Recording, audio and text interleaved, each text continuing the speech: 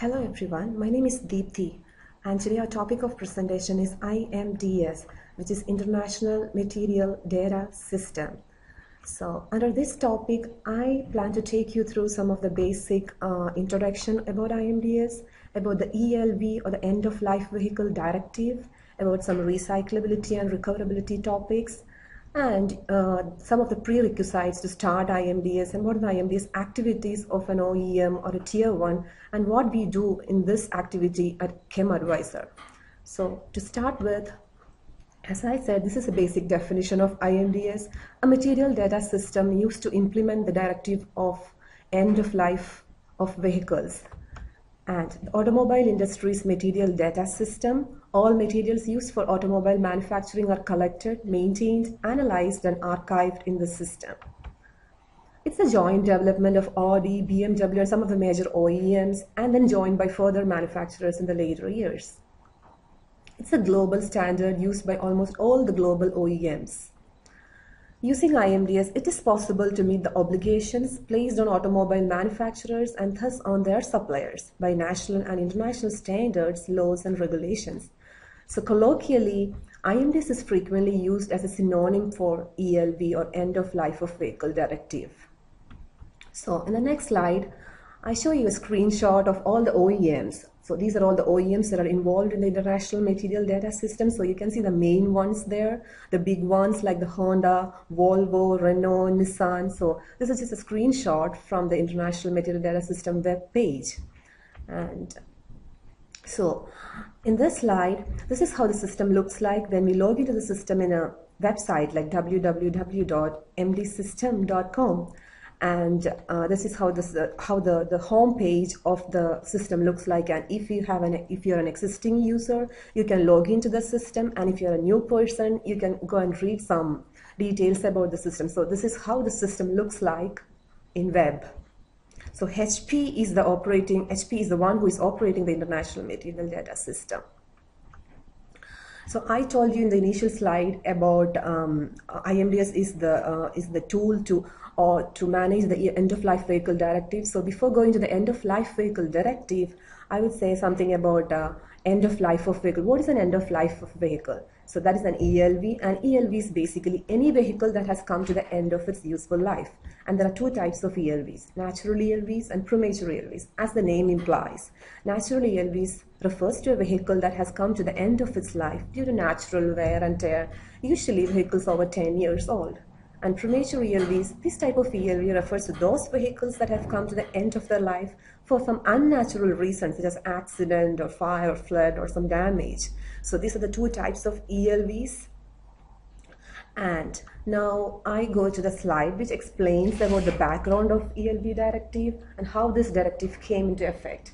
So this end of life of vehicles usually generates between 8 to 9 million tons of waste in the community annually. So after use, the cars are shredded for recovery of materials, and the remaining residue or automotive shredder residue or ASR represents around 25% of the initial weight of the car, of which 1/3 is plastics. So this is a huge number, and this is a great threat to the environment. So the French car industry, backed by the Ministries of Environment and the industry, signed on March 10, 1993, a framework agreement progressively reduced the quantities of ASR to about, from the 25% to about 15% in 2005 and 5% in 2015, and by setting up waste recovery installations. And the ELV directive was published in the year of 2007, aiming at a recoverability rate of 95% and a reusability or recyclability rate of 85% by 2015. So these are the basic aims of ELV directive: making vehicle dismantling and recycling more environmentally friendly, preventing the use of certain heavy metals such as cadmium, lead, mercury, and hexavalent chromium, set some targets for reuse, recycling, and recovery of vehicles and their components, pushes producers to manufacture new vehicles with a view to their recyclability. So these are the main aims of the directive. And I have used the word vehicle many times. So by the term vehicle, it doesn't cover all the type of vehicles. So it has a specific meaning. in the ELV directive. So it is, the vehicle means any vehicle designated as category M1 or N1 or the three-wheel motor vehicles as defined in Directive 92/61/EEC. It excludes motor vehicles, motor tricycles, sorry. So category M1 is that kind of vehicles are used for the carriage of passengers and comprising no more than 8 seats in addition to the driver's seat. And category N1, vehicles used for the carriage of goods and having a maximum weight not exceeding 3.5 metric tons.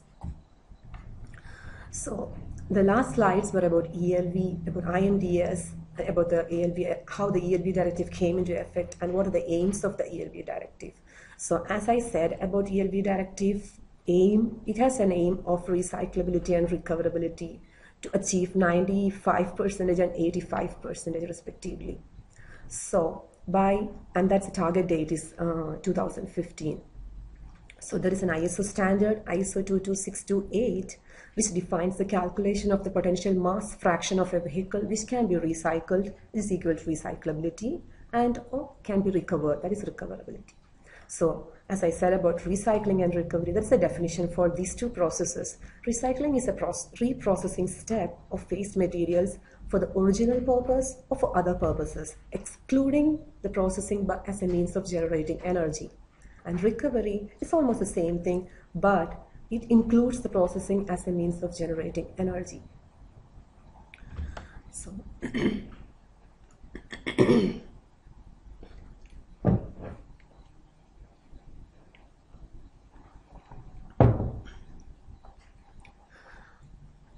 So, as I said, there is an ISO 22628 standard to calculate the recyclability and recoverability. So the calculation of recyclability and recoverability rates is carried out through the following 4 steps on a new vehicle for which the component parts, materials or both can be taken into account at each step. The several steps like this: pre-treatment, dismantling, metal separation, non-metallic residue treatment. So if I explain something about pre-treatment step, in the pre-treatment step, usually the parts like all fluids, batteries, oil filters or catalytic converters, these are taken into account. Example, the dismantling step. In the dismantling step, certain other of the vehicle's reusable and recyclable component parts may be taken into account based on the following, like dismantability, accessibility, and proven dismantling technology. So these steps account for some parts or materials that can be taken from the car and can be recycled or recovered. So we have a formula to calculate the rates. And as you see, for the recoverability rate, there is an extra MTE in addition to the recyclability rate. That's what the definition says. Recoverability rate has something to do with the energy recovery. So that accounts for that MTE, and this calculated values, this should be like 85% and 95% respectively. If it doesn't meet this target, the vehicles may not be able to put on the market and they cannot be shipped or imported to European Union. So these are the formulas as per ISO 22628. And to remind you, these are the activities or calculations to be done by an original equipment manufacturer or a car manufacturer, not by a tier 1 supplier who supplies some parts to the car manufacturers, because this recyclability and recoverability rate is to be done on the entire vehicle, and this is to be done by the original equipment manufacturers. So these are all the details about IMDS, about ELV, about the aims, about the recyclability and recoverability targets, and how do we calculate that. And now I show you a diagram which helps you to understand how the IMDS data flow, how the IMDS data collection flow, what is the IMDS data collection flow concept. So as I said in the previous slides, like HP is the IMDS database manager. They manages the system.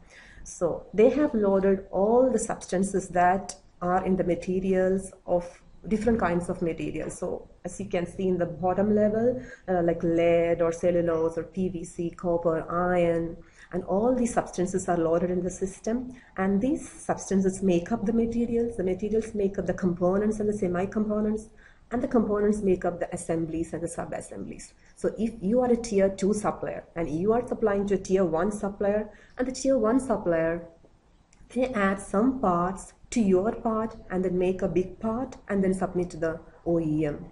So finally it reaches the OEM and they accept or reject the part. If they reject the part, there should be some reason that they reject the part because of some non-compliance with the regulations. So then we have to rework and we have to see what we have done wrong and then resubmit the part. So this is how the data flows from the substance level to the assembly level till the OEM.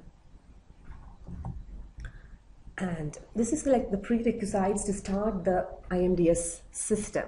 So if you are a company who is going to supply some parts to European Union, to a company located in European Union, so you need to comply with this directive and then you need to use this international material data system. So then you need to register your company in the database. The IMDS allows to register company online, and a contact person and a company administrator for the company need to be defined during the online registration. And then you would probably have a bill of material, because bill of material is what is the part is actually is. It has a basic information like the parent part number, child part numbers, quantity, supplier names and levels at which the child is linked to the parent part. And then you would probably have the contact details also of all the suppliers that supply the parts to you. And then you need to have a library of OEM IMDS guidelines and hazardous substance standards of all the OEMs or tier suppliers with whom your company is working with. Because there are lots of OEMs, there are lots of tier 1 and tier 2 suppliers. So if you supply a part to them, you need to know the regulations or the IMDS regulations or the IMDS guidelines that they follow. They have some specific requirements and they follow some specific requirements, and then you need to know them so that your part gets accepted by them. So these are the basic things that you need to have when you have to start an IMDS activity in your company. Going to the next slide. These are the IMDS activities with an OEM and a tier N supplier. It can be tier 1 or tier 2 or tier 3.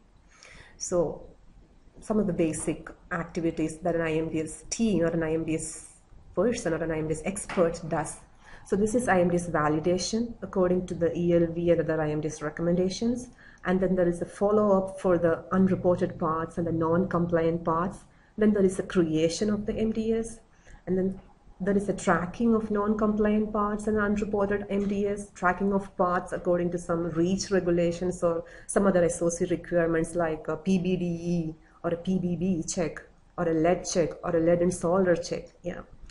And then data submission from suppliers to customers, and then calculation of recyclability and recoverability rate according to ISO 22628. So the last step is basically very much for the OEM, not for the tier 1s. So this one is the ELV management, the entire process.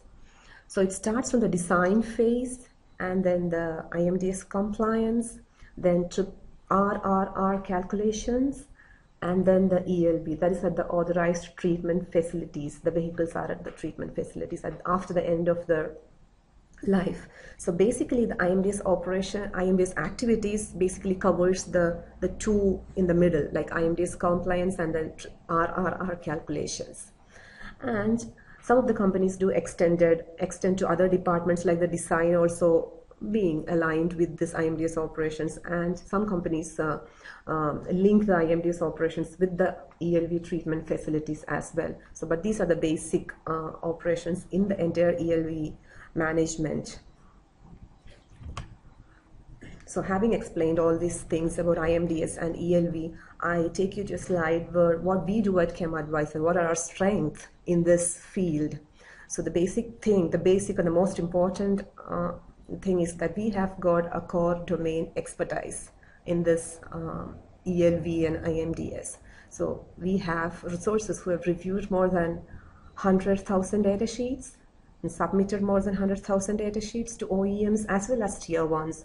And we have a good expertise in industry in the PLM databases. PLM databases are the product lifecycle management databases. These databases help for the IMDS activities, and over 17,000 man hours. So this is really good one. And then expertise in an upgraded versions of IMDS tools. There are so many tools to help with the IMDS operations.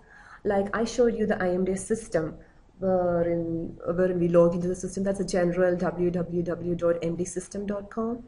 So now there are many tools in the market, in the industry, which helps in the easy access to the system, which helps in the easy evaluation of the data sheets, which helps in the easy submission of the data sheets. So these are some of the tools, and we have expertise in these tools, and we have varied engineering backgrounds like chemical, polymers, toxicology, materials, which also helps.